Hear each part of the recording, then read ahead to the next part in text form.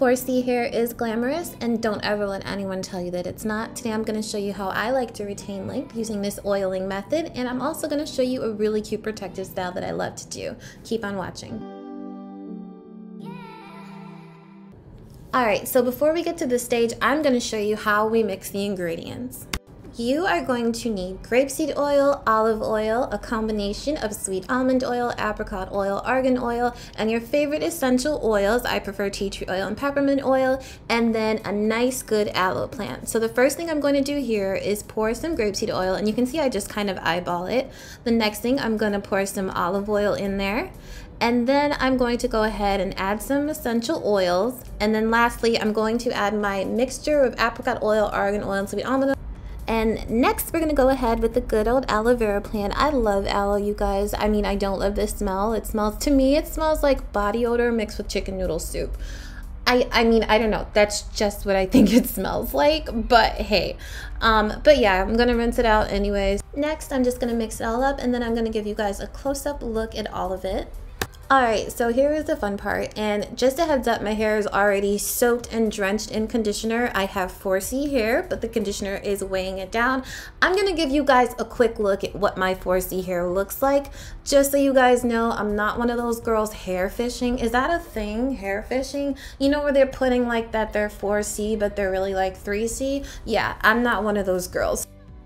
Alright, so here we're just making sure that the oil is all over my hair, and this is going to help to ensure that I don't get any breakage so that I can retain as much length as possible. If you want long 4C hair, retaining moisture in your hair is key, so you always have to use oils to lock it in.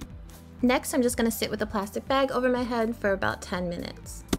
Alright, so here's a look at my hair after rinsing the product out, shampooing, and then deep conditioning and conditioning my hair.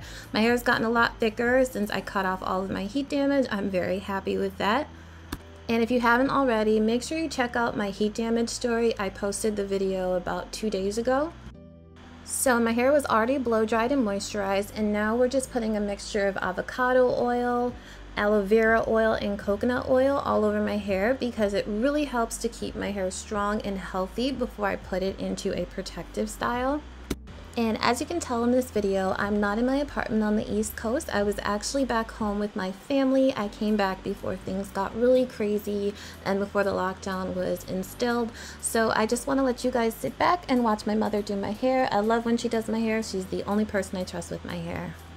I really enjoyed my time when I was at home. And here is the finished look. I hope this helps to inspire somebody out there who thinks that 4C hair is terrible and that you can style it in cute ways. I'm also going to show you guys how to do cute styles on your fro, so please keep watching if you want to see more cute videos on how to retain length and how to style it in really cute ways. I just really want you guys to know that 4C hair is awesome because a lot of people made me feel like it wasn't. If you want to see more videos and you want to see cute little hair tutorials, make sure you follow me on Instagram. Thank you all so much for watching. Bye.